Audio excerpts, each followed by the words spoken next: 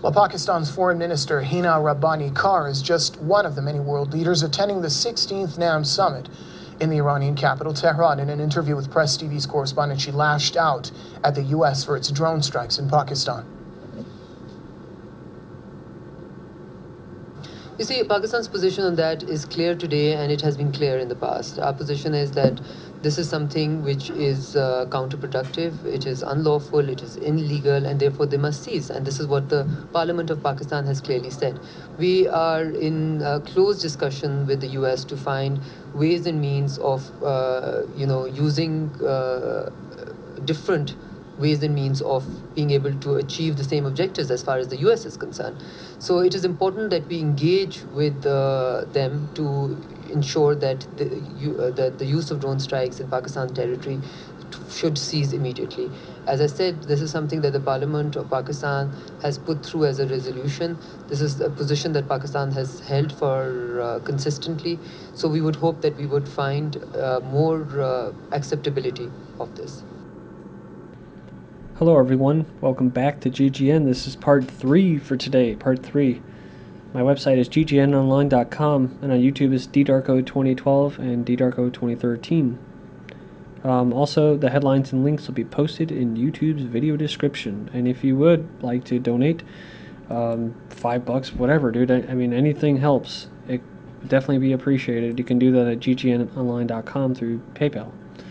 So, alright, well, I've been covering a lot of news in these 3 videos, and we're going to take it further into Asia and that. But first, we're going to start off where we left off, which was Israel. Turkey accuses Israel of exploiting Syrian civil war to advance settlements. Says they're urging Israel to stop destroying the basis for peace. And when you go down here, it says that Turkey has accused the Israeli government of exploiting the ongoing Syrian civil war to advance its settlement enterprise, a move likely to deepen the diplomatic rift between the two nations. Their foreign minister on Monday released a statement strongly condemning Israel for its plans to build 130 new housing units in East Jerusalem's Har Hama neighborhood, which is located beyond the Green Line, in a period when the attention of international community has focused on the developments in Syria. By exploiting the situation, Israel's persistent maintenance of settlement activities in contradiction of international law, it says, and despite the calls by the international community, is a grave mistake that continues to be the biggest obstacle in basically establishing the peace process. And this is where we kind of left off. High Court orders Migron outposts evacuated within 3 days. So a court rejects the residents' petition to delay eviction, says demolitions of homes.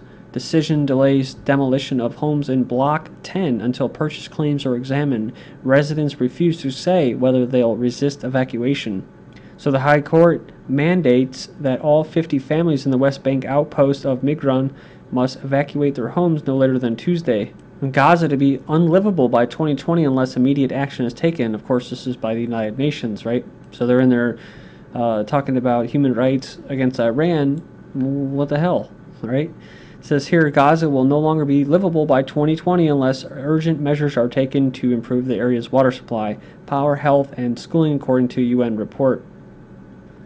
Until the blockade is lifted against Gaza, stands no chance of improving its situation, especially since it doesn't have an airport or seaport. As of right now, Gaza is 80% aid dependent, relying on foreign funding in a tunnel economy which brings in food, construction materials, like electronics, and cars from Egypt. The experts say tightening Iran's sanctions hurts ordinary Iranians. I've mentioned this before about what the real purpose is. Iran is hosting a summit for dozens of nations in a non-alignment movement, while some of those countries are complying with the U.S. and international sanctions against Tehran for its nuclear program. They say it's for peaceful purposes, but either way, Director of the National Iranian-American Council says U.S. policy towards Iran is doing more harm than good. We've gone from a policy that is supposed to be smart sanctions or targeted sanctions instead to one that are designed to cripple the entire Iranian economy. He says it's a counterproductive approach and that this hurts ordinary people. It obstructs rather than facilitates diplomacy, and at the end of the day, I think it's going to put us on a collision course for a military confrontation with Iran. A lot of people see the reason behind the sanctions, which is a nuclear crisis, but they don't see that it's connected to their daily lives. but they see the sanctions connected to their daily lives. They've been complaining about higher food prices. One viewer shows the price of milk increased by 14% in only 4 days. Another viewer submitted a satirical picture of a chicken tea bag, mocking how chicken is so expensive the same bird has to be used twice to prepare several meals. It's an unfortunate byproduct of sanctions, and oftentimes it's the people who don't support the region, or the regime in these countries, that are hurt the most by sanctions, which is very sad and unfortunate.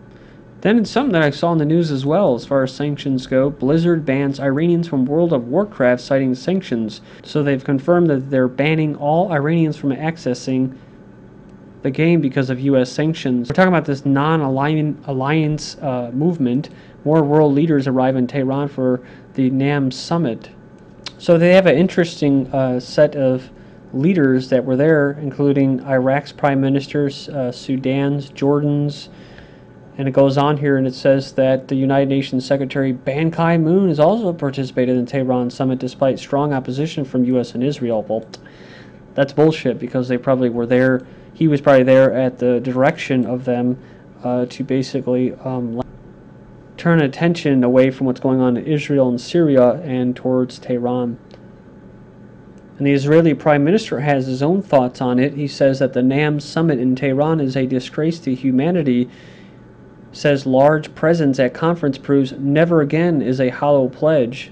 So they strongly condemn the non-aligned movement summit taking place in Tehran, calling it a disgrace. Today, over 120 countries are meeting in Tehran while the regime there denies the Holocaust and works to destroy the Zionist state. This is a disgrace to humanity. The Lady of Peace statue unveiled in Tehran's Milad Tower. Statue symbolizing peace has been set up in Tehran's Milad Tower to introduce the Iranian capital as a place for promoting peace while hosting the 16th Non-Alignment Movement Summit. It features a woman holding an olive twig in her right hand. Speaking of olive branches and reaching out, Japan and North Korea hold first direct talks in 4 years. So the officials from both countries are holding their first talks in 4 years to resolve some outstanding issues and establish formal diplomatic ties. This is interesting. The latest talks were planned after Japanese and North Korea Red Cross officials agreed earlier in August to return the remains of Japanese nationals who died in North Korea during World War II. Interesting too, because some of the comments have said that thank God at least the Japanese have come to their senses and taken step without the great Satan to solve regional issues. I can see the Pentagon starting to sweat over this. They don't like when other nations solve their disagreements peacefully. In Pakistan's another wild card that I've mentioned before. They could go towards Russia, and right now you have what? These drone strikes. U.S. must immediately end deadly drone strikes in Pakistan, says Pakistan's foreign minister in Iran. She says it's unlawful and counterproductive. Tension between the two sides intensified after the U.S. launched airstrikes on 2 Pakistani military checkpoints near the Afghan border in November 2011, killing 24 Pakistani soldiers. Just crazy, because they're going after the same terrorists that were probably backed or created by the West. So they don't want the drone strikes, but at the same time, they don't want the terrorists that are being imported into their country. Unexploded Nazi bombs, or Nazi bomb, forces evacuation in central Warsaw. A huge unexploded Nazi bomb was found beneath the streets of central Warsaw on Tuesday, forcing evacuation of 3,000 people. And this is interesting because I saw another one, which was this. World War II bomb discovered in Munich city center. So one in Poland and one in Germany. It says here some 2,500 people had to leave their homes for safety reasons. So I see this as kind of a symbolic thing, right? This is something from the past, you know, the old cliche-ish saying about, you know, old, scars from wars never really heal.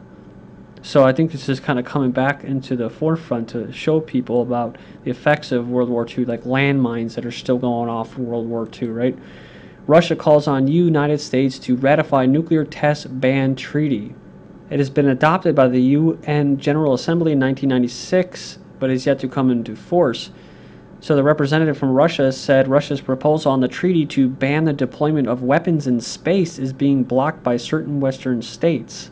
They're convinced that the treaty's ratification by the United States would significantly speed up the process of the document coming into force. So far, it has been signed by 183 and ratified by 157, but major nuclear powers either refuse to sign or fail to ratify.